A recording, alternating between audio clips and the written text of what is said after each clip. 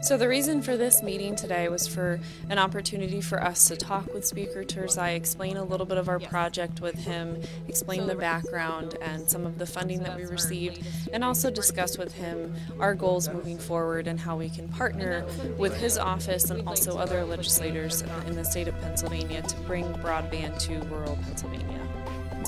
We have over 16,000 members, and many of them don't have access to high-speed internet.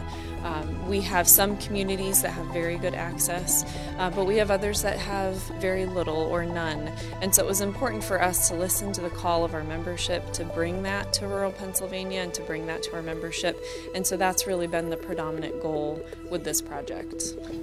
And so today we've got some really good, solid, intelligent people that are going to talk to you about our program at a pretty high level, and so that you can get an idea of how we're going to run fiber optics through about almost a 5,000 square mile area in north central Pennsylvania. This is an overview of our territory. Now the numbers are the districts that we have in the cooperative. Over 16,000 members, 19,000 accounts on the electric side. So the overall project, it's approximately 2,800 miles of build. It's approximately a $77 million project. In Wellsboro and in Mansfield, do you have internet connections here? We do. We do. And who does that right now? A Blue Ridge.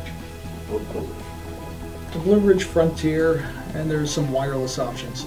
Because there is pockets of decent broadband in these small towns. So if you have a town with a population of 2,500 or more, you're probably going to get some pretty decent broadband options. So from a quality of life standpoint, giving seniors the opportunity, senior citizens the opportunity to stay at home longer instead of having to move into possibly a full-time care facility or have increased health care costs, they can actually remain independent in their home. They can actually have their doctor's appointments online and not even have to drive into town to the doctor's office to go to the doctor. And it also attracts young families, so individuals with youth, with young kids in the home that need connectivity to be able to do their homework at night and also just to enhance their quality of life in general. And then also economic development, so business development, not just businesses in our core communities, but also home-based businesses. We saw this as an opportunity for them to have better connectivity at home so they can grow their business.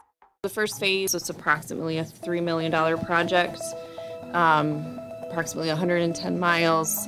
The representative has been critical to the success of this project. You know, he grew up here, he lives locally, and he's such a partner with the community and with us. So not only is he a partner in Harrisburg, but when he's home, he's encouraging our project and always wanting to know how he can assist it. And so legislatively in Harrisburg, he has been such a support